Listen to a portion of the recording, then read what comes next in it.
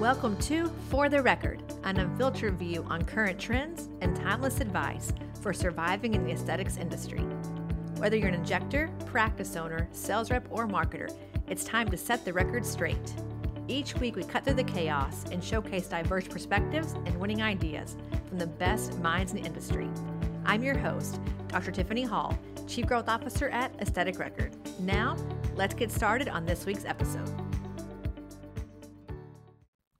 Hey guys, welcome back to another episode of For the Record. And today we have a California girl with us, a dear friend of mine who has been really on stage, in your face, all the places lately, including opening a new location. She is a speaker for Prollenium. She is a CEO and founder of the Stepanyan Clinic in LA and a new one now in Thousand Oaks area, Encino area. She's also traversing, like I said, the US, speaking on behalf of Prollenium, doing a lot of local events. You might see her on stage somewhere. And she's also just the real deal Lucille. So she just says it like it is and is very authentic and has kind of called out the bullshit on a lot of things in the industry that are happening right now with KOLs and just doing whatever's in vogue to get things done. So I'm thrilled today to welcome a dear friend of mine whose name I'm learning right now that I've been saying wrong for the past 2 years, Nune Stepanyan. Welcome to our show. Thank you. I'm very happy to be here. The first thing I want to say is if you are easily triggered or offended, please stop watching right now. Turn it off. Yeah, because I obviously, the name I got there, but the Stepanyan Clinic is like TSC is like a big deal. People know it. It's everywhere. You're growing and thriving. And I think I just love your story. I heard you speak at Prollenium at the women's conference. I don't know how long was it? 2 months ago, 3 months ago? And I just loved what you said. You were just like, this is me. I'm who I am. I do what I do. And if I'm good for you, then great. And if I'm not, that's okay too. Like, my tribe is who I want. And if you're not in it, then, so be it. You're not like falling at people's feet, begging for business. You're not trying to change who you are to get clients in the door. Like you just know your moral compass and you kind of stick with it. And I love that about you. So give our audience an idea. Since 2016, you've been in the industry, kind of what's happened and transpired to get you to this point right now.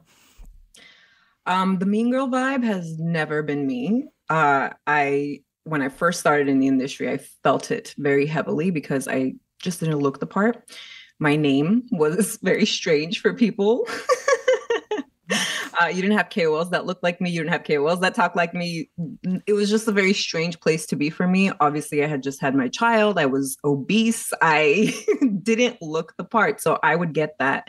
What are you doing here? And I was actually told you can't sit here. I was at a conference and I walked up and it was an empty seat and you can't sit with us is a thing. And it happened to me with adults. So I always held on to that, not in a, oh my God, I'm gonna show them kind of way. Just, I don't need to be in that seat if I'm not wanted there. I will create my own seat kind of thing.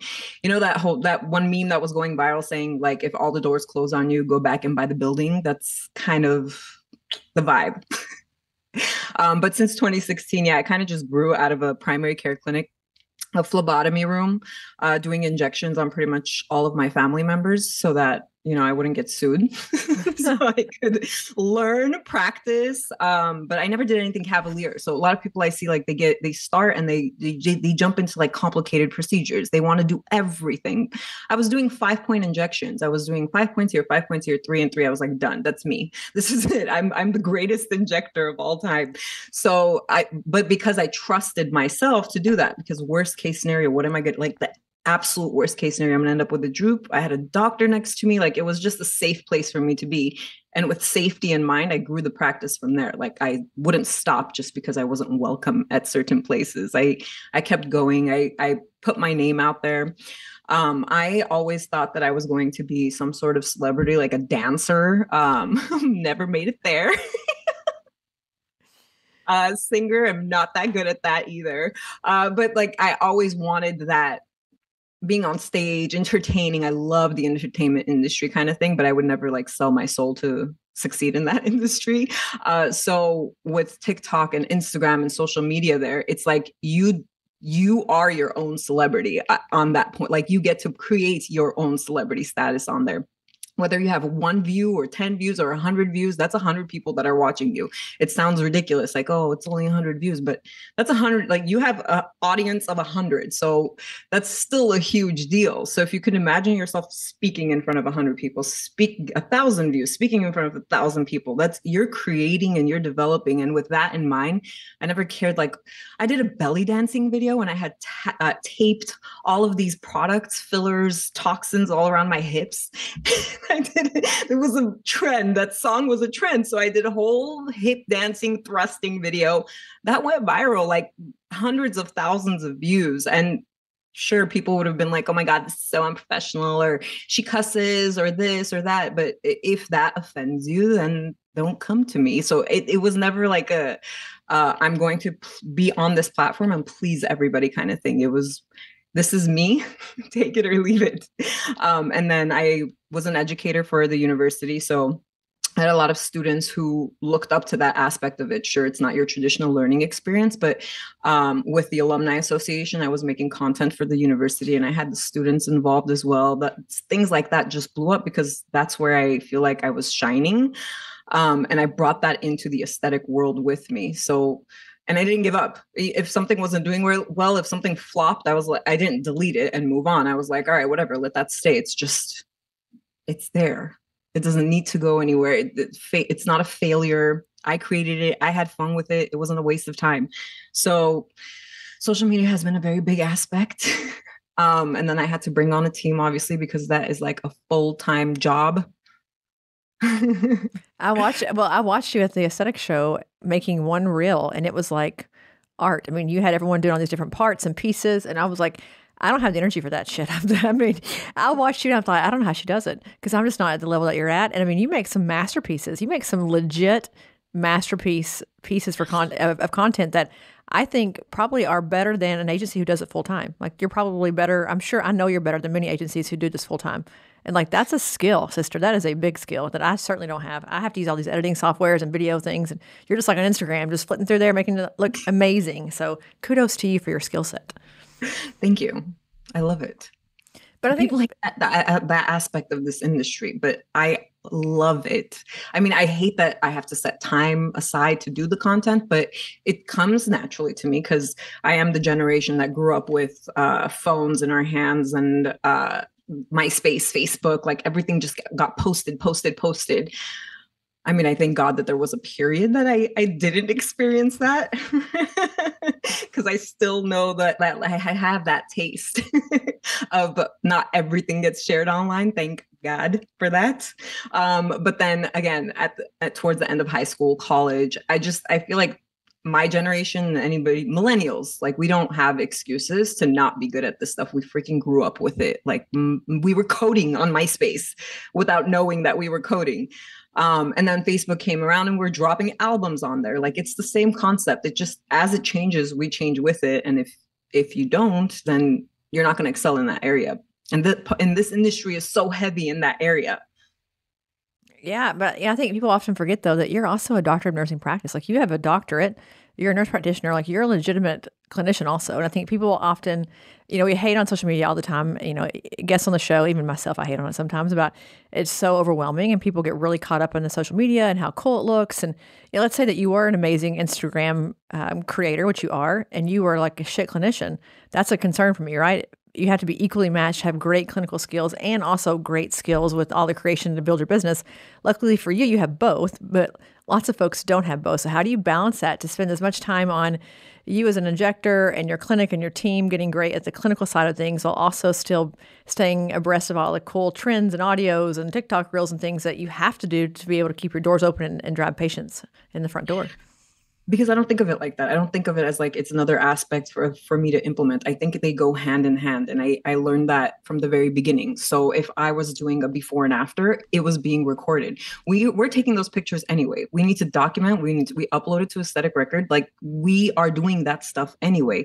The added step is to hit post. So it's just implemented into the practice. So anybody who's signing on who works at TSC, they know that they have certain posts to make a week. They have certain content they need to provide and create, because that's part of the job. And when I say that you're doing the before and afters anyway and posting, you're still learning as you go, regardless of what you're doing. So if I'm going to a conference, and you saw that was a learning experience. I went to all of the classes, I watched all the injectors, I went through what is it, the convention hall. I signed up for a new credit card. That was interesting. But anyway, going through all of that, I have my phone in my hand. Like, I'm still learning. My priority is to learn always, regardless of what is happening around me. So clinically speaking, I've always been an anatomy physiology nerd. So like, my background is in microbiology. Science has been a big part of my life. And then obviously I wanted a terminal degree. So enter the doctorate degree. And I always taught, like, ever since I was a teen, I did tutoring. It's teaching is a very big part of my career, because I know a lot of people are like, oh, those who can't do teach, but no, I do. And I teach because I can do. So when people want to like learn and get to that level, it didn't just happen. I literally worked my behind off to learn all those techniques, and then teach all those techniques, and then post on those techniques.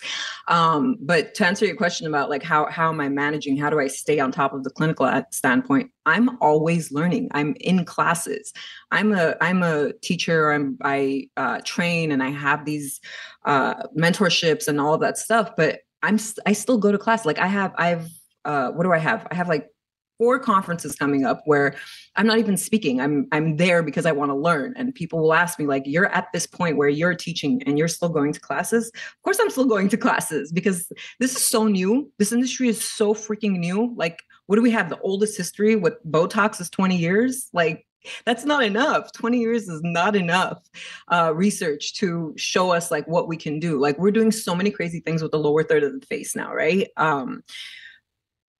You don't just learn that because it's been around forever. We're practicing, we're noticing things are changing, we're evolving. So if you can't stay on top of that, then stagnancy is going to kill you. Well, and you have a staff also, right? And you've got Sean's at one of your locations, right? Yes. He's a nurse practitioner, and you have other injectors, I'm sure, or people who are just staff. I think part of learning is, as they're also learning, going with them, because when you come back to the clinic and they're now sort of in your care, right? To be their medical or clinical director, knowing whatever they've heard at a conference, how they've learned, is important, I think, for you to either correct behavior, learn from there, jump off to a more advanced component. Like, I think if you send your whole team to a conference and you never go, to me, that's just really disappointing as an owner. Like, if my team goes somewhere to learn, I want to go with them so that I know what their frame of reference is today. Because when they come back in and start doing all these crazy things, I'm like, where the hell did you hear that from? Oh, wait, I was there beside you at the conference and I heard it. I heard what you heard. Now I'm going to take whatever I just learned and kind of make it work in our environment or our atmosphere. And I think if you don't do that, your people come back with all kinds of wild ideas, and you're the guy out in the cold. You don't know anything that's going on. And I don't want to. I mean, they're looking for me for leadership. I don't want to be the one that's like, I have no idea what you're talking about. Tell me more. That just doesn't. It's just not a good look for me. So I think you should go learn all the time. Like, I would learn every day, all the time. I listen to audiobooks the same way every day, all the time, to learn about all kinds of things in business, because it's always evolving. I mean, if you ever know everything, you're in an industry that's dying, and we know we are definitely not dying here. We are constantly evolving and growing. So you got to David Goggins it. You got to keep pushing. I'm reading his book right now. You got to keep pushing and find, it's never finished. That's what he says. And I agree with that. Well, with me, it's lead by example. So if I'm not doing something and I expect them to be doing it, why should they do it? These are adults. They're not children. Like, they're already set in their ways. So if they see you doing a certain standard and upholding a certain standard, then they know that that's the minimum of what they have to do, because you have to go above and beyond. I go above and beyond for everyone and everything. Sean joining my practice, he is now opening his own, or he has already opened it, his own med spa in Banning. And I have another nurse who's opening her own med spa. Like, a lot of people can turn around and be like, well, isn't that really dumb of you to do? Teach them all your proprietary methods and train them, mentor them, and they go and they open up shop. No, I'm not threatened by that. That's not something that I think we should be threatened by. encouraged that. I housed it. I created safe providers. And now they get to implement that into places that I'm not at, So the whole point is we're doing this so other people, to other people. A lot of people forget this is patient care. I do come from a background of emergency medicine. So I have that bedside manner that I want to take you from here to here. I want to see you evolve. Just the other day, I saw a patient who, I met her and her boyfriend when they were boyfriend and girlfriend. I was there for the engagement. I was there for the wedding, when she had her first baby, when she had her second baby. And I've seen that whole lifespan. I've seen the children. I've seen their love grow. I get so much joy out of that because yes, this is a business. Yes, we are for profit. But if money is the number one reason why you are doing something, you are asking for disasters. And I don't operate that way. I mean, maybe I'm a dumb businesswoman, but I mean, don't get me wrong. I love money. Who doesn't love money? But at the end of the day, when I see that I have my population just keeps getting younger and younger, and it hurts me because I also have a daughter, and I don't want her to think at the age of 16 that lip filler is the first thing we need to do. Like when I was growing up, rhinoplasties were the thing. And I'm also Armenian. So we got some hungers. So if you're in high school, you're getting your nose done. It's like your sweet 16 gift. So that's like normalized. That was normalized back then. But I feel like now the lip fillers are the normalized version of those rhinos that my friends were getting when we were 16. But it's not the same concept. Like if you gotta, schnoz right there, it's a little different. There's breathing difficulties. There's I feel like that's a lot more accepted than a 16-year-old wanting lips, because what do lips do for you? They make you sexier. It's all about that confidence and that sex appeal.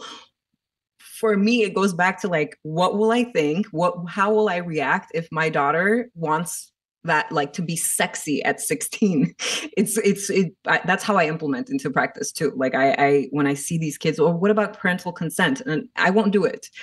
But back to being a not so smart businesswoman, money is not my number one priority. I'm not going to be making the change here. I'm not going to be like Mother Teresa over here of the aesthetic industry. But if I say no and I take the time to educate as to why you should wait because you're still freaking developing, then maybe I can affect one person, and that's more than enough for me. Well, I think it's there's an emotional component to that too. And they don't stay, right? They're 16. Then they grow up, they graduate, they go to different colleges, they move away. It's not like you're turning down a patient who's going to be this long-term, amazing, big lifetime value patient for the practice. I think these young people who are doing estheticians, it's turn and burn because they, it's money today, money tomorrow. They're here, they're there, they're everywhere. I mean, it's not, to me, I think that's a very smart decision. And also because to your point, they're very young, and it's just ethically, it might be a dilemma for many people. For me, it would be a bit of an ethical dilemma. I also have had a rhinoplasty, and I'm not Armenian, but that was a life-changing thing, but I waited until I was 22 years old to do it, right? I wanted to make sure I was grown and could make the decision on my own before I did it. But you mentioned in the beginning about Mean Girls and being Armenian, not looking like you're, like everybody else, which is so crazy because the Kardashians are all Armenian. If you go to LA, everyone who's beautiful in LA is an Armenian person. I mean, it shocks me in the aesthetic industry that you are looked at as being someone sort of on the fringe or different, because all the people who we want to look like are Armenian, by the way. But you mentioned the Mean Girl thing, and I've heard this now twice in about a month. I don't know if you know Dr. Lana, who's in New York. She had the same experience where she was basically told at the aesthetic show a few years ago, you can't hang out with us. And it really changed her perspective on the industry and how she interacts with people and going to conferences. And it happened to you as well. This shocks me to hear this because I have never had that experience myself. Maybe because I just don't give a shit. And I'm just whatever, who cares? And I don't think about it. But what do you do as a person in the industry to combat that? Because you are very, very friendly. You talk to everyone that you meet, and you're always shaking hands and kissing babies. How have you kind of taken on that? I think you've kind of taken on the burden to be the everyman to people and be nice and comforting and welcoming and inclusive, because you didn't have that experience. So I'm just so curious of what that did for you. When you walked away from that moment, how did you go change or rethink your own perspective based on the Mean Girl situation? Well, you don't know my father. That's not, I took that, I internalized it, and I grew from it, but I have a very I don't give a bleep attitude. So if somebody is not accepting of me, then I don't try to become accepted. It's that's never been a concept in my mind to try to conform. People butcher my name and I will never give them, call me Nikki. Like, no, that like, this is who I am. You will learn my name. So it's just, I don't internalize that in the way of like, I shouldn't be here. I turn it into, I'm going to pave the way for me and the others like me who do belong here because they want to be here and they excel at this. Well, yeah, shut up the haters. I mean, cue Simone Biles in the comment section of her posts lately. It's currently the Olympics time, obviously, as we know, and I am obsessed with the fact that she was like shutting them all down. But I think it also speaks to your patient population, because I think people hear this a lot. I want to have all the patients come into my practice. Like, I just want patients in the front door. Like, but are they the right ones for you? Like, based on your attitude, your perspective, your ideal of beauty, are they the people that you want to actually come in your practice? Because if they're not, and you put a lot of energy forward to try to get them in the practice, the ROI on that's not very good, right? Because you've done all the work, you put the money down, and it's like, wait, they're not my people, they're not my tribe. I think you probably attract people who are like you, who just are like, I am who I am, I'm authentic, I'm out there, I'm doing my thing. Has that changed your practice? Like, because you're very upfront on social media about what you expect and how you operate your business. Is that off-putting to people? Do you feel like it gets you the right folks in the front door? How does that kind of percolate throughout your business? Absolutely. It puts the right people in my clinic. Like I get scared when people come from other places, not from social media. So if obviously if they're a referral, they know people, we know, like I feel more comfortable, but when they just like it, I was looking online, I Googled it, you have 5 stars, and here I am. And I get scared because I'm like, okay, now I have to tell you what I can and cannot do. Like it sucks because everybody that comes in from Instagram and social media sees what I can and what I cannot do. So if somebody comes in and they're expecting facelift and I have to sit there and break their hearts, it's like they're not prepared for that conversation. And then I might come across as super aggressive for saying you need a facelift. Like I was helping out a clinic in Santa Barbara, and most of these women, like 90% of these women needed facelifts, like the surgical intervention. And having that conversation with them, like with them not knowing me, someone actually said, well, you don't have to say it so aggressively. And one, I'm Armenian. Again, this is my baseline. And two, it's not that it's aggressive. It's just no one has had that conversation with you. And you weren't adequately prepared because you didn't see me talking about this 100 times, that fillers are not going to give you facelift results, or it's just that expectation. So when people come in already knowing what to expect, it kind of takes the edge off both of us. So with you saying like you've created this tribe, you've created this culture. Yes, I have. And that makes everyone satisfied. Like it takes that unknown out of the picture. And then if they do have questions, they'll come in with their little notes in their iPhones and we'll go over that one by one. Cause that's what I did. That's what I do whenever I go somewhere. That's why I put it in my notes so that all my questions are answered. And they feel comfortable doing that with me. And that's what I want all of my nurses, all of the staff. That's how they are also doing. Our consultations are half an hour. So there's surgical consultations aren't even half an hour, but mine are. So I want to put everything out there and give them the knowledge and power to make the educated choices that they're not going to be disappointed with. So I do want everybody who's walking in through those doors to be comfortable with whatever they're doing, because are we like not having an economic crisis right now? Like, didn't the stock market crash today? So to everyone who's coming in is like spending their hard-earned dollars. Like people are working for that money right now. So I just feel this responsibility to do for them what I would want somebody to do for me and my family members. Like if I'm going to go in and I don't want to, am I allowed to say this? I don't know. Say it and we'll see. Like I did cool sculpting on my arms, and the provider was telling me that you're just going to end up with even worse skin laxity because this is not the right option for you. So I didn't believe her because I don't know. She didn't build that rapport. She didn't build that like, trust or whatever. So it was just like, don't do it. Just don't do it. but tell me why. All you said is the fat will melt and the skin will hang. But tell me why that would happen to me when you guys have all these promotional before and afters, and people's arms are worse than mine. And now, like, why did they get such a good result? Like, explain that to me. But that wasn't done for me. So I was like, I'm going to do it anyway. Anyway, like $4,000 later, it did end up being worse, and I had to get a brachioplasty. But anyway, like, I would have loved for someone to take that time away and educate me on why that wasn't the best option for me. Or say in that moment, go ahead and have surgery. Like, don't waste your money on this intermediate step because it isn't going to give you what you want. Just go have surgery. Mm-hmm. Like, I appreciate someone saying, I would love to do what you want me to do, but it is just not an option, sister. Skip this little, this like five and dime thing we're doing right now, all this money you're spending on this thing to fix it that you cannot fix, and go have surgery. Because at the end of the day, recovery from that and the money you spend on that is probably going to come out less anyway than doing procedures after procedure and nothing ever comes of it. But I know that you lost like a ton of weight at one point. Like, you went from post baby, a little heavier, to like losing a truckload of weight. So you've been through kind of all these different things where you've heard, I'm sure, everything under the sun about what to fix, how to fix it. And at the end of the day, like, people, to your point, they're spending a lot of money here. Like, you wanted to hear the truth back then. I want to hear the truth now.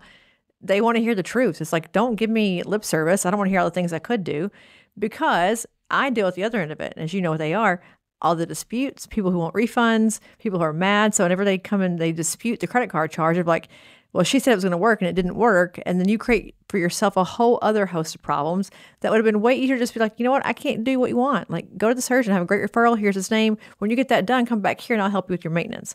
I think sometimes just saying no is the easiest way to go. And the money, you will lose money in the long run if you say yes to things you shouldn't do.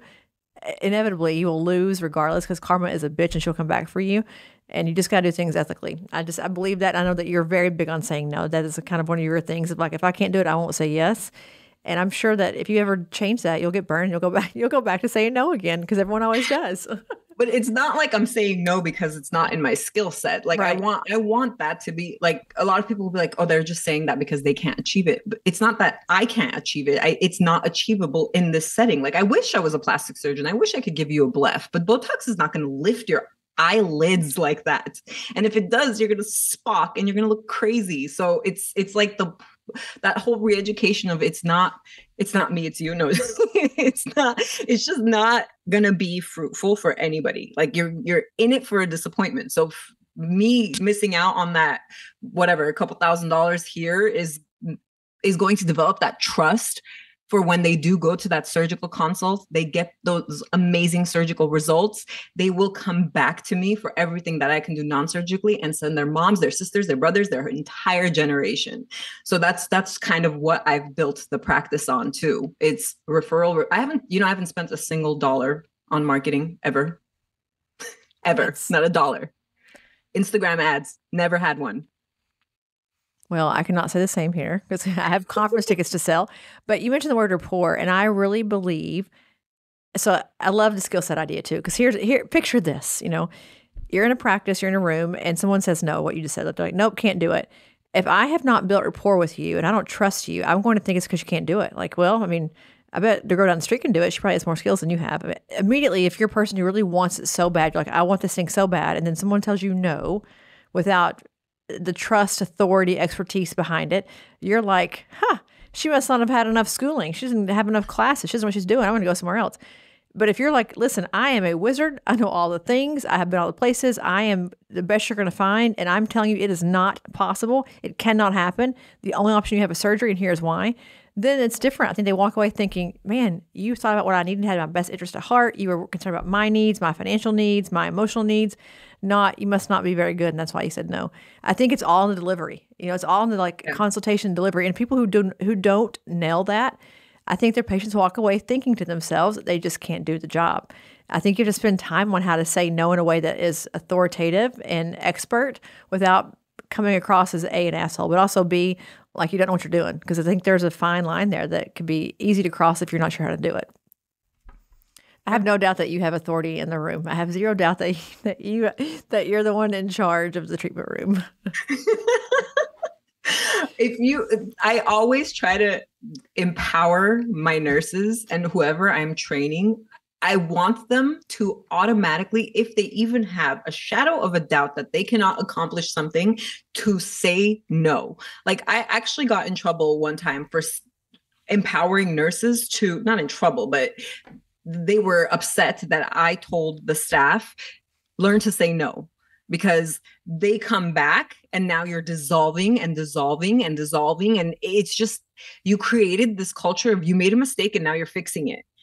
That's not how it works. Like if I've had people following me for 8 years of loyal clientele. So I have seen their lips expand to the point of there's no room. I've had to dissolve, and now that tissue is super lax, and now they're freaking out, and we have to get them back to a normal size. But that normal size is not their norm because they're so used to the 10 years ago, that look that, we were creating nonstop left and right because of our beloved Kylie Jenner. So I like, it's that re-education concept of, you want me to stretch out that lip, I'm gonna stretch out that lip. You're gonna get filler up, down, and everywhere. And then when you're ready to dissolve, you are going to have lip dysmorphia because you were so used to looking a certain way for 10 years. And now I'm taking that away from you. And when I refill you back up, your tissue is going to be so loose, you're going to take up so much more filler to get you back to a healthy point. And then you're going to want to go beyond that because now you're not used to how you look with regular lips. And I think less is more right now. I mean, the big cheeks, remember the days we had, even when I was first in aesthetics, we had these giant cheeks. It would dissolve my whole face, basically. We had giant cheeks, we had giant lips. Everything was just so big. And I do feel like over the past, really probably since COVID, frankly, I think COVID kind of gave us all this like wellness mindset. People have really backed away from that. And I think we're seeing, this year for Aesthetic Next, I had, 10 people, maybe more, submit abstracts about hyaluronidase and like deleting, editing, resculpting the face with hyaluronidase. Like we were talking about this, our CEO here is kind of an innovator, wild card kind of guy. He was doing this, 10 years ago, like, oh, he uses hyaluronidase like it's a filler. I mean, he's always editing and chiseling the face with hyaluronidase all the time. And we did it last year at the conference. People were like, holy cow, their minds are blown. I mean, like, haven't we all been doing that? Because we've all had these like crazy ass giant cheeks we had to get rid of for years. And someone has to do the dirty work. But I think now it's become very hip and in vogue because of what you said. People have overfilled for so long. They've been told yes, despite it looking like they've got a big shelf on their cheek for so long that now it's like, wow, I'm like Marge Simpson looking like a hot mess. I got to get back to baseline. And that's going to take, it's not comfortable. Those of you who've not done it yet, hyaluronidase sucks. It burns like a mother, but it's painful. You got to do a lot of it. And it sometimes, depending on the product, it does or doesn't work very well. It's just it's a whole thing. It's a whole mess. Like, just don't do it to start with. I think now if you're coming into the aesthetic industry and you're new as a nurse, you're learning that now, right? You learn not to do the shelf cheek, but 10 years ago, you didn't learn that. It was like everyone did it. It was a big thing. You had these giant chins and giant cheeks and giant lips. It was like, what were we thinking back then? I have no idea, but thank God we've learned from our mistakes. Maleficent was the inspo. She was she was our inspiration. Thank God now she's not. But even the Kylie Jenner, you mentioned her. I mean, they had giant lips. I mean, they've even reduced their face sizes because we all looked like we were overly like we had too many salty foods. They were all swollen everywhere. It just wasn't the look that you wanted. But I think it also takes an injector confidence and a bit of a risk nature to be able to say no in the beginning because they're nervous about having patients. And they're like, I don't want to say no because I got to get the bills paid. I have to keep the lights on. And I think that's a bad precedent to set because you can't step that back after so long. You kind of live with that for a while. But when did you grow the cojones to be able to say, nope, not doing it? Like, was there like a factor in your life that you're like, you know what, I'm done with this. I've had a bad experience and I'm going to start saying no whenever it's the right time to say no? I think because I wouldn't do anything, like I said, risky, cavalier, and just something that I wasn't comfortable doing, like straight off the bat, I was comfortable saying no. Like I turned people away from the very beginning when I would look at their lips and think like, how am I going to make this better?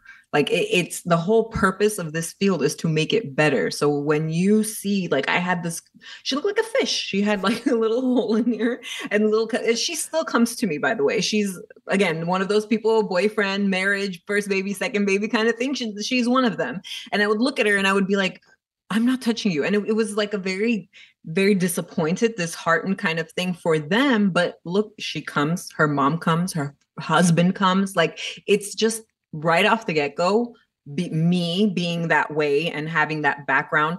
And every time I say this, people think I'm like being condescending or anything, but seriously, having some sort of psych background, knowing how to talk to patients when I was in ED and had that experience with our mental health patients, it helps me to be able to speak the way I speak. Like, even if it comes off aggressive, even if it comes off too real or too raw or whatever, it doesn't hurt me, because I know that at the end of the day, this is the way that we need to be speaking to patients.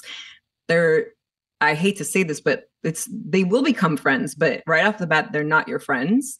They're not like somebody who's going to understand you like this unless they've done the research on you. They know what to expect and all of that stuff. You need to build that trust from the get-go. So if they see you turning away money, then automatically they're going to be like, okay, well, I guess she knows what she's talking about. Versus you just being like, I don't think I can achieve that, or speaking, I'm not saying yell at them, but very soft spoken, and just you're not giving them the idea that you know what you're doing. So the I don't know, like that whole aspect, it needs to go. Like, you got to go in there confidently. You got to, you're the expert. So when I do these trainings and when I have practices that will hire me to go in there and mentor their staff and all of that stuff, my number one goal is to get them to be able to speak properly to patients, because we call them clients now. Okay, there's that shift already. Where did we lose the patients? Like, they're still patients, but again, I'm coming from a critical care background, so it's like, to me, they're always patients. Dr. Doan, do you remember her? Mm-hmm. Yes, Dr. Doan, that was her name. Yeah. She was up there talking about how we've turned this into like, we're beauticians kind of thing. And that resonates with me heavily, because one, people will come and bargain. I'm not seeing a lot of that anymore, but that was a trend that happened. That was something that people were doing. And two, they come in and say, I want this style. This is not hair. This is not makeup. Why are we styling people's faces? Like, it's not that whole concept that was being pushed on us. I'm trying to move away from that. I'm trying to say, hey, trying to use the right words. Like, there is a volume deficit here. It's not like you're going to be able to lift these structures back up with freaking sugar jelly. So having that conversation and moving that narrative forward of, you're the patient, I'm the provider, I went to school for this, I've been studying my ass off for this, I've been doing this for many, many years, will help down the line with them trusting you, with bringing people in, with becoming an industry leader. You're building that trust because you know what you're able to do, and you got to say it confidently. Yeah, I work in tech, and tech is like really hard to understand for people. They don't understand all the things that we say here. And I always lead with the thing that I always say, try to say it right, the right way first. Like, here's the thing that we do, whatever the technical words are that we're using, just like you guys would for medical. And if they don't get it, I'm happy to use metaphors and anecdotes and all kinds of fun things to help relay it. But I want you to know that I know what I'm talking about in the beginning. Like, I'm not just making shit up as I go. Like, this is how this thing works. If that doesn't resonate with you, let me give you some examples of what that might look like in everyday life, or how you might, how they can understand what you're saying. But I think if you lead with like the fun vernacular that's like very, casual and kind of urban dictionary kind of thing, you lose credibility. Like, they want you to talk like their doctor talks to them. And if you go to the medical center, to the ER or to the, cardiologist, he doesn't say things like, so your heart, it's here's what's happened with it. They give you like clinical data, clinical information. And I think we've gotten away from that because we're like, make it for every man, but we're not every man. We're a patient in your chair under your medical care. And I think what you mentioned that resonates with me so heavily that I can't even tell you how much it impacts me. I think about it every day, is when you sell people things they don't need, and you don't say no, it's like equivalent of being a doctor, giving them tests that they don't need, like poking and prodding on a patient for no reason at all, except for to bill and make money on testing, which we know you go to jail, you lose your license. It's a huge thing. At least in Texas it is. If you do that, unnecessary testing is a big thing here. So if you wouldn't do it in that instance, why would you do it in a medical spa where it's like, this thing is not going to fix the problem. It's not going to help you. And I can go ahead and make you suffer and do your lips and they can puff up and the whole thing, but it isn't going to get you to your goal, which is, if you're a patient in the chair and medically, it's, health. Here it is, hopefully beauty or rejuvenation, whatever the goal is. But if it's not purposeful, then don't do it. I mean, in your medical opinion, that you would never do that in a real, quote unquote, real discipline of medicine. Why do it here? I just think it's such a we lose sight of we all say it all the time, right? It's a medical specialty, but then we don't act like that inside the practice, and it makes me crazy. You can't say one and then do the other. You got to talk out of both sides of your mouth, the same exact words, and not, this like back and forth is killing me. I can't keep up. I can't keep up with it today. If we're patients, if we're clients, if we're doing it or not doing it, I'm like, it's a lot to take in. It's exhausting for me to watch from the sidelines, to be honest. Well, we're in this gray area, right? Like we're working on beauty, but we're working on beauty medically. We are medically enhancing your beauty. There's no hair, makeup, semi-permanent tattooing. It is a completely different world. And I always make this comparison because when I would get those, what if I get 2 syringes, do I get 1 free? Or what if I do this, do I get 1? Like, is there a discount for this and da da da? And I would be like, listen, do you go to your cardiologist and say, give me 2 stents for the price of 1? No, that's not how it works. You need 2 stents, you got to pay for 2 stents. Like or your insurance pays, whatever. There's no bargaining, but we created that culture. And then it became the beauticians. And then you got these cosmetologs from Russia who like will come here unlicensed, I don't want to say uneducated. They could be doctors in their country, but bringing in products from wherever and then injecting into people's faces. And then every week I'm over here doing corrections where I don't want to be the dissolve clinic. I don't want to be the correction clinic. I don't like I don't like doing that. I hate dissolving. Like I hate dissolving because it's like a medical procedure kind of thing with a really ugly ending. You're not going to be pretty after dissolving, whether you're dissolving your under eyes, whether you're dissolving your lips, like that tissue has just gone through so much trauma. I like to put lidocaine in my Hylenex so that people don't like die. So then there's super swollen, then the swelling goes down, then the tissue's compromised, then there's bruising, then there's this, then there's that. Like it's a really ugly and not fun procedure. But because we have had all of these untrained non-US professionals doing things left and right cavalier, one of my patients got her nose done in a car. She did nose filler in the car from this injector from Russia, who is very well known over there. She is a doctor, but didn't have any Hylenex. And just obviously nothing happened to the patient. But when she told me, I was just like, what do you mean? If you went blind right now, what would you do? But that's the thing. That's their safety net. They're not going to be able to do shit because what are you going to do? Press charges for what? You can't press charges for anything. There's no license to go after. There's no clinic to go after. There was no consent form signed. You just did it. You sat in her car and you got your nose done, right? Like, and then my DIYers. Oh my God. The DIYers are, it's absolutely insane to me. I had a correction that I did. I don't know how they blocked 3 major arteries by doing chin filler. I was like, you must be either super, super lucky and you should go to Encino and play right now because y'all blocked 3 blood supplying arteries. Her tissues, her lips were dying. Like it was black and her lips were falling off from chin filler. So they got like facial arteries, submental, inferior labial, like all 3 of that was blocked. So I sat there and I flooded and I flooded and I flooded. And then she called her family member after we did the procedure, and the daughter had the audacity to ask me if I used lidocaine because the patient was complaining of the pain, and she's like, there was like 70 needles that I had used because I put them in small BD syringes so that they don't. Again, pain control is a very big aspect of what I do. And I put them in those small little baby syringes so that she wouldn't feel the pain of the constant Hylenex burning through her system. And she called her daughter and said that, oh my God, I got 77 syringes, yada, yada, yada. Daughter's first response is, did she give you lidocaine? Who are you? Like, why do you think that's even, why did you ask that? Like, you just ruined your mom's face by injecting in the home, ordering product online, watching 3 videos, and then injecting your mom. And you're asking me after saving her freaking life, did I use lidocaine?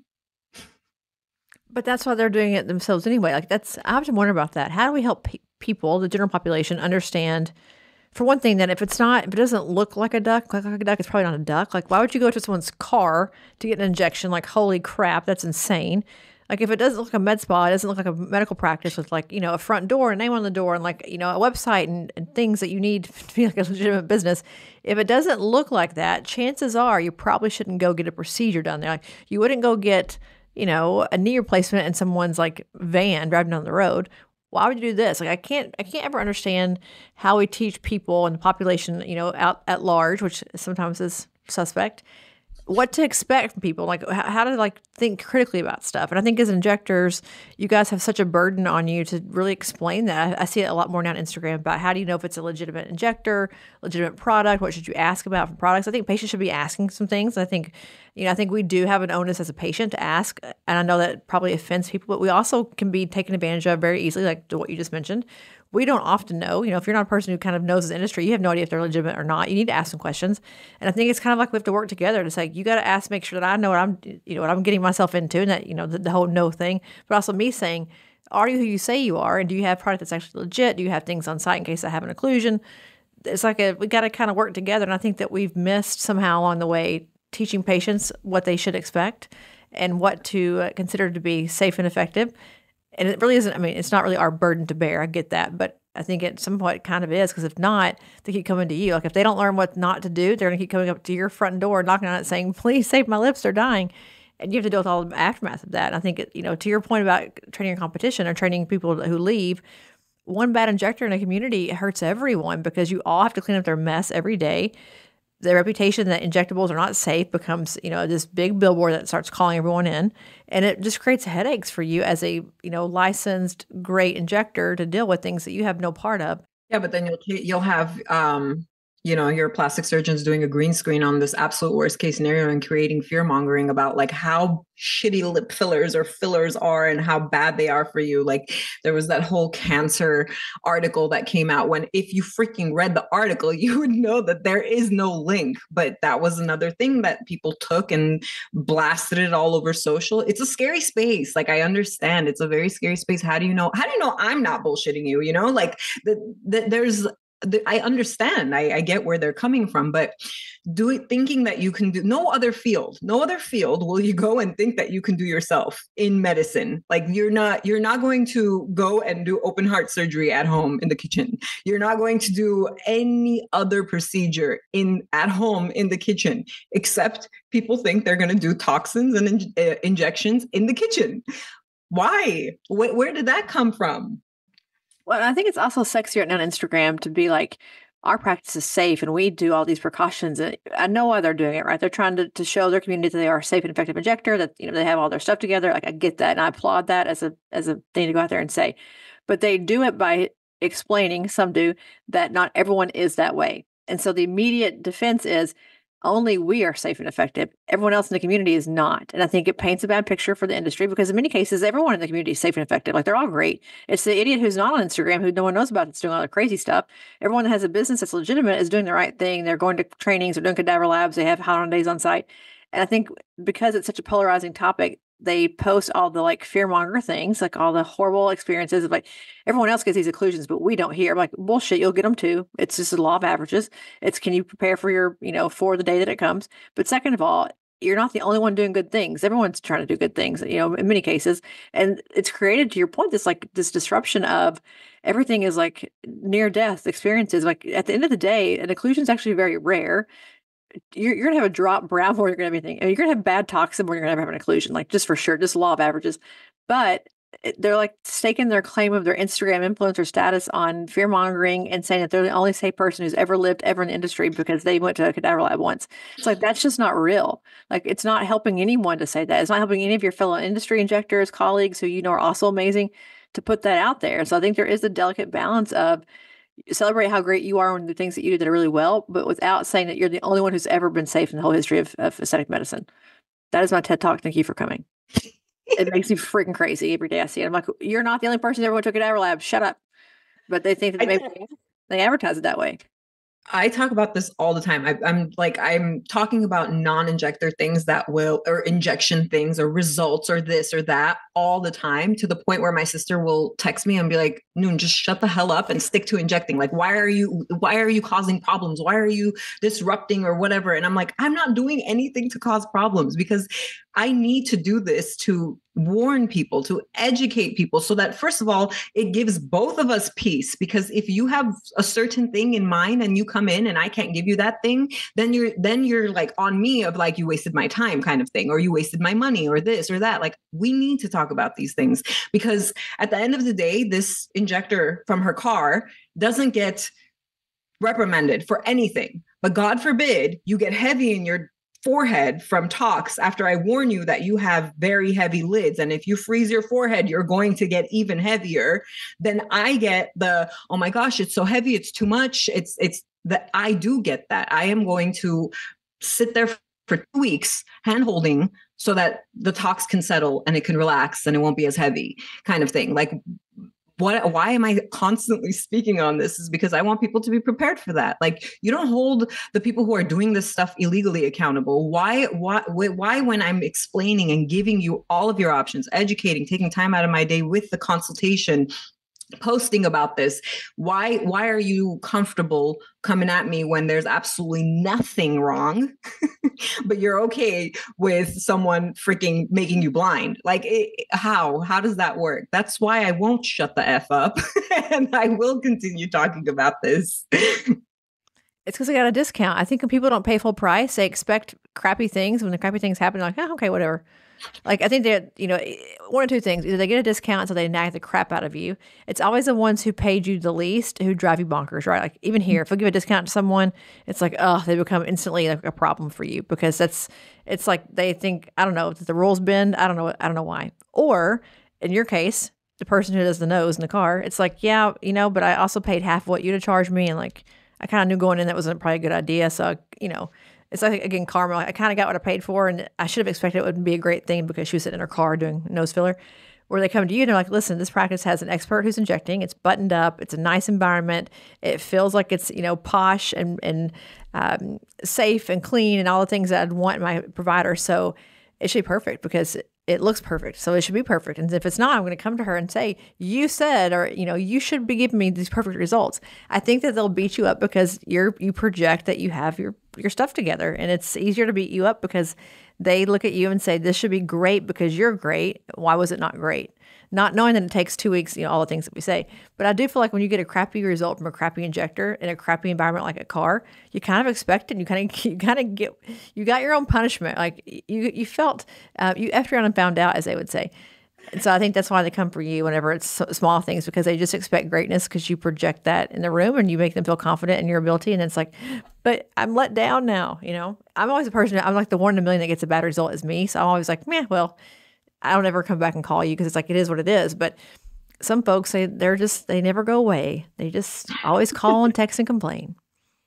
But I think I've gotten made fun of for being like the anti-filler dealer kind of thing, because I haven't had a single drop of filler in my face until last year, August 10th. I had my lips done for the first time after 8 years of being in the industry. So I would always get like, well, why aren't your lips done? Well, why aren't your cheeks done? Or why isn't this done? Why isn't that done? And I would have to have this conversation of, I love how I look. Is that a crime? So it's like, I had to work so hard to be like, the reason why I say no to you, the reason why I'm always talking about this stuff and I'm taking so much time out of my appointment to do your consultation is because if I don't think you need something, you're not going to get it. And the same applies to me. If I didn't think that I needed something, then I'm not going to put it in my face. Like, I was completely satisfied with the way I looked. I thought so before all of this injectable and everything world came into the ideal Instagram face. Like I've had this face since I was 16. Like got the big ass eyebrows, the high cheeks, the pointy ass chin. The other day, somebody on TikTok was like, "I think you have chin dysmorphia," and I was like, "Wow." I mean, I was born this way, but thank you. Like, what does that even mean? But this is how these proportions are what like now people are trying to get, right? That this is our golden standard of beauty. And yes, you can thank the Kardashians for that. So having this face and then aging without adding fillers, without doing much else, it was like, well, why don't you look like that anymore? And it's like the things you guys are now trying to achieve, like I had when I was younger. And right now I don't feel like I need more, because we have this thing of like, why do these 20-year-olds look like they're 40 and these 40-year-olds look like they're 20? The answer is Botox and fillers for both. For both. Why are the 20-year-olds looking older? Botox and fillers. Why are the 40-year-olds looking younger? Botox and fillers. So there's like a certain time and certain I don't want to say age, because if you got like a crack in your forehead at the age of 21, it's time for Botox. Like it doesn't matter that you're 21 or 41. But if you've been flawless until you're like you hit your 40s and now you're starting to show the signs of aging, then that's when you start. But that was me. Like that's how I was. Like when I would go to these conferences and I wasn't toxed and I wasn't filled and I wasn't like anything, it was like, why is your forehead moving? And it's like, why wouldn't it move? Like I'm okay with it moving. What's wrong with that? So when I get the people in my chair, that my main thing is you are beautiful the way you are. And if you don't accept that, you're going to have problems. So all I'm doing is enhancing, working on what you got, working on what you brought me. I cannot change you. I cannot change your face, and I cannot change your insides and how you feel about yourself. And getting lip filler is not going to change that either. So then we can move forward. But it's so true. But yes, shout out to the Kardashians, because the Armenian standard of beauty is now like the thing we all want, right? We all want to look like you, which is shocking that you hadn't had filler. But that just shocks me that your face looks like this naturally. I hate you, by the way. I did have a facelift. So you could have one, or you did have one? I did in November. I know. I did see that. You went right for the knife. I would like to have one now at 41, but we're not quite there yet. I might stave it off for a few more years. But what prompted you to do that? To do some lifting as opposed to doing some injectables? Because I think you definitely picked the right choice, by the way. But tell us why. This is the conversation that I have in the rooms where people judge me for being 35 and having surgical work done. It's because if I am in this industry, this is what I do day in and day out. Every single day, I teach on this. I teach on tox and fillers and all of the things that we can do non-surgical setting. Why the hell do you think I didn't do that? And I went under the knife, because that is what I needed. With skin laxity at that level, like going from 300 pounds multiple times in my life. Let me put that out there. I didn't just do that one time. I went from morbid obese to anorexic to like, there is no in between for me. I am an all or nothing girly. So having that fluctuation, one of the worst things you can actually do for your face is that constant weight gain, weight loss, even if it's like 5 to 10 pounds a year, even if it's not at the hundreds of pounds, which is what I was in the hundreds of pounds kind of fluctuation. So that took a toll on my skin, like severely. It wasn't, things were sagging when they shouldn't have been sagging. Like my neck was just straight down. I have this jawline, always had this jawline. I could take pictures and you would think that I have like this angle could cut you, like, because I knew my angles. However, I'm turning my head and all I'm seeing is just this structure hanging straight down. Are toxins, fillers, injectables, radio frequency, laser treatments, are any of that going to work? No, not for what I needed. I did all of it. Don't get me wrong. I did all the laser treatments. I treated what I could, but I did all of that for millimeters of changes and to like respect the tissue integrity of my skin. But that's not what I needed. I needed surgical intervention. So I think I'm a great example for that too. I think that gives me that added bonus of I can speak on this, because if I could help myself, then I obviously wouldn't have needed to go under the knife, right? Like I live, eat, breathe, teach this industry. So why wouldn't I put all of that product in my face? Because I know better. And I use that during that consultation process of You come into my chair and you do this, I won't touch you. Like anytime somebody's like, I just want this, I'll be like, here's my surgeon. He's amazing. Love him. Shout out Jalalabadi. But that's it. Like that's don't even waste $1 with me. Send me your friends.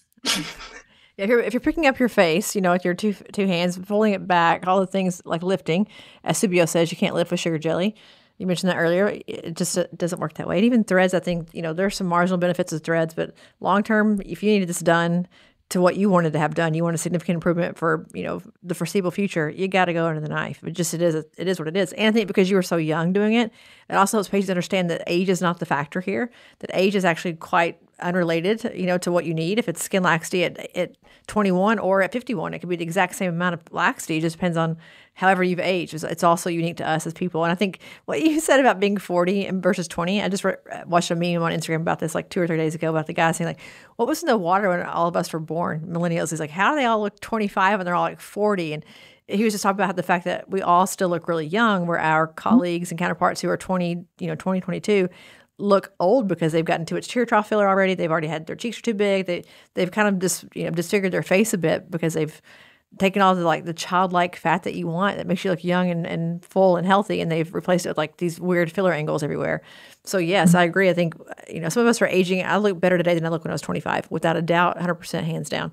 I like my face way more now than when I was younger, and I think it's a work in progress, as I'm sure you feel the same about yours. Always work in progress, but we just know now. We just have learned so much more than we knew 10 years ago what not to do, that we're starting to all look a little bit less monster and Maleficent-like now, thankfully. Mm-hmm.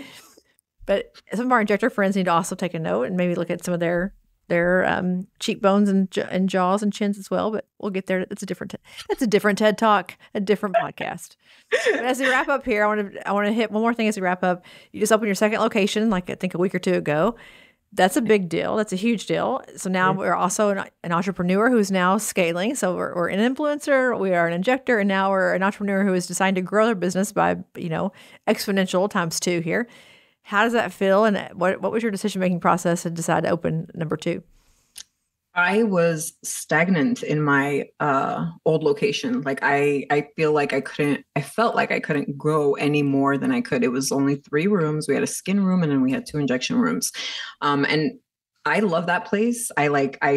Obviously we still go there and we have the clientele who absolutely love that place. But I spent like 6 years hearing people talking mad shit about that location, saying like, oh my God, it's so ghetto. And then it's so hard to find. It's so this, it's so that, blah, blah, blah, blah, blah. But they keep coming back, mind you. But at the same time, like we heard all of it. We heard everything. I mean, I've had somebody say like, oh my God, this place is so dangerous. And that's saying a lot because I'm coming from Compton. And like, I don't even know what to say. So, like, we've been here in this building for 19, 20 years, because my dad's next door at the primary care clinic. So we've been there for a really long time. We haven't had a single dangerous incident happen over there. But we had people coming in and saying, oh my God, this place why are you here? Why are you here? Your Instagram is all bougie and it looks so nice. And I'm telling you this verbatim. She was like, this is fake. What you're presenting is fake because this isn't the real Stepanyan Clinic on Instagram. So like having that in my mind and just like getting more and more people in the door and just growing like at a pace that I couldn't like keep up with in that area. Location 2 was in the works. Like it's been in the works since 2020, to be honest. And I know a lot of people are like, COVID really hurt us. COVID did this, COVID did that. COVID blew me the F up. Like, but I think because I was able to show everything online, like it wasn't that I was making so much money because people were coming in. I was shut down for 3 months. It was because during that 3 months, I got to post, I got to learn. Everybody was doing free education live. So there was a lot and I used those 3 months to like blow up. And that's how it just grew. And then from 2020, I've been looking for a second location. Finally secured it. We're in Encino. Like it's the border of Sherman Oaks and Encino. So if you say Sherman Oaks, you're right. If you say Encino, you're also right. So it's like we're on that street. That's Sherman Oaks and Encino.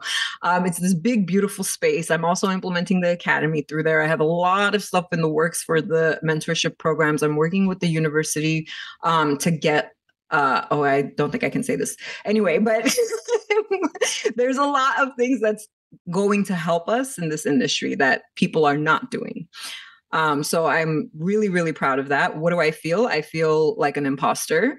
Even today, when I was coming in for the setup with the mic and everything, I'm like, am I ever going to get used to this shit? Like, I can't get used to it. It's been like a year of talks and conferences and stage and podcasts and whatever. And it's still like every single time I get the nervous shits. Like, it doesn't end.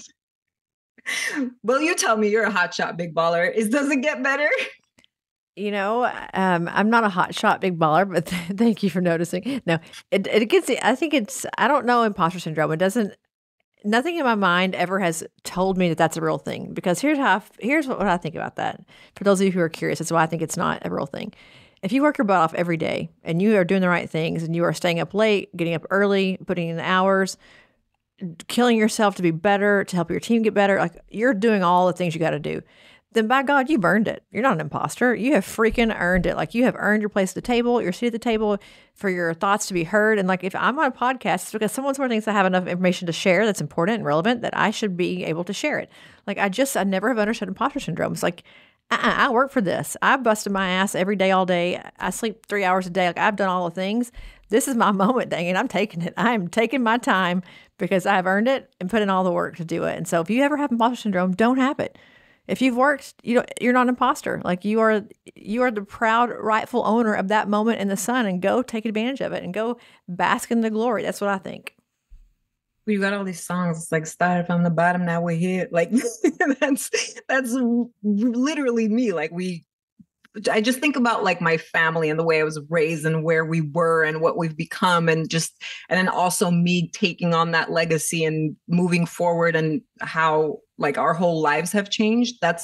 I think that's where it's coming from. It's stemming from like, you grew up in a 1-bedroom apartment with 7 people in it. Like, that's now look at you kind of thing, where it's such a big shift where you're like, am I really supposed to be here? Like, I'm gonna drop the ball, that the shoe's gonna drop. Like, what's happening? But I do have amazing people in my life. Like, my parents are very involved. My family is like, they're my number one support. They will not let me fail. Failure is not an option.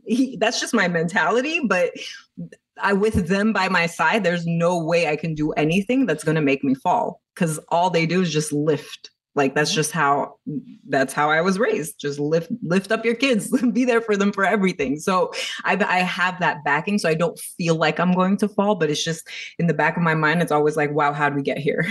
Goddamn. Can I take a breath? Well, a few college degrees, a lot of, I'm sure, sleepless nights, a lot of hard work of learning and training and growing and building. That's how you got here. And I do think you have arrived, my friend. I think this is your moment. I mean, really, I mentioned at the beginning, I've seen you kind of everywhere lately. You've been doing all kinds of talks, and you've been working with other companies, and you're at conferences, and I think your star is starting to really set or shine, whatever the word is that you want to use. And I think you've also kind of found your niche. Like, you found the people who, those of us who love a little bit of controversy, I'm one of them. I love looking at your Instagram, and you like call folks out and you tell the truth the way it should be told. And I just think that there's a time for that right now. I think we need more truth tellers and less BSers out there who are, they're going to peddle whatever's the thing of the hour, the hot topic of the hour. I think you say the real thing and you do it well, and you're educated and an expert. So I believe what you say. And, maybe this is a new wave of aesthetics coming in, a new wave of people who are going to say no and do the right thing and be ethical and propel us forward. That's my hope. Maybe you're leading the charge. This is your, you know how Snoop Dogg was like carrying the torch for the Olympics? Like, this is your torch that you're carrying right here to be the truth teller of the aesthetic industry. Love that for me. Yes. So keep doing it. Thank you. What's coming up next for you? I know. And then I have Dr. Arthur Swift, another cadaver course, which I've taken so many of those. I've even assisted in teaching one with Dr. Sadat, and I still go to them because every time there's something new that I feel like, oh, I just learned this here in this lab, because every cadaver we get, there's variations on that. Like, not a single cadaver has ever been identical to where their arterial flow is. Like, it's so interesting.